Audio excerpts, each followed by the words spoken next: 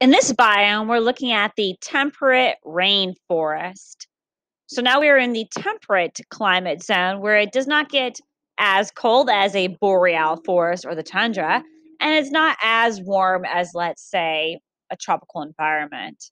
So in green, you can see that on the west coast of North America, we have some temperate rainforest and scattered throughout there, some parts of South America, scattered throughout parts of Europe, also Asia and Australia and New Zealand. That are kind of scattered around. There's not as many of these temperate rainforests. Because again, they're temperate, so they have pretty moderate temperatures from 41 degrees Fahrenheit up until 68 degrees Fahrenheit. But because, like their name says, they are a rainforest. They're not a tropical rainforest because the temperatures are not as warm in the tropical environment. However, they do receive a lot of rain, anywhere between 59 inches and 137 inches of rain.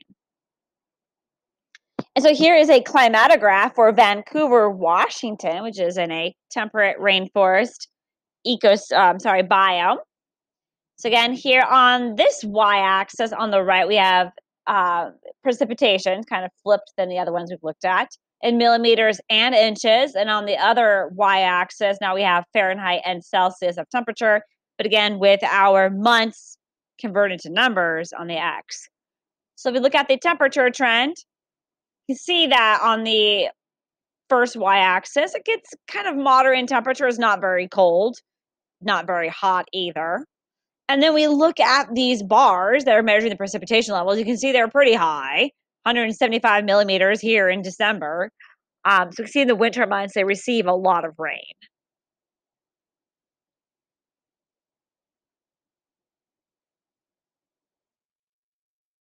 And so there are a bunch of different types of trees that live in these kinds of forests. We also have coniferous trees here, fir, spruce, and those gigantic redwood trees.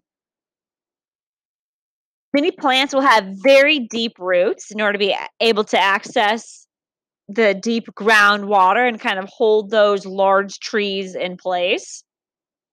Some plants are actually epiphytes. Epi means outside surface, and phyte is referring to a plant. So these are plants that are going to be growing attached to other plants. So they're not parasites, but they are going to be living attached to other plants. So we have a lot of like vines that you'll see kind of wrapping around trees. And these trees will also have really thick bark. So here are some images of different types of trees and other plant life you can see in these temperate rainforests. So these are those gigantic redwoods. You can only see a fraction of the size. Very lush, very green, lots of productivity. So here's some animals that live in temperate rainforests. We have the spotted owl. We have the good old banana slug you see here on the bottom.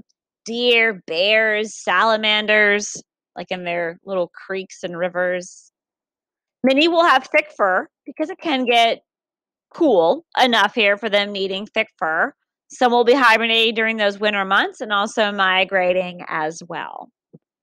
All right, those are temperate rainforests.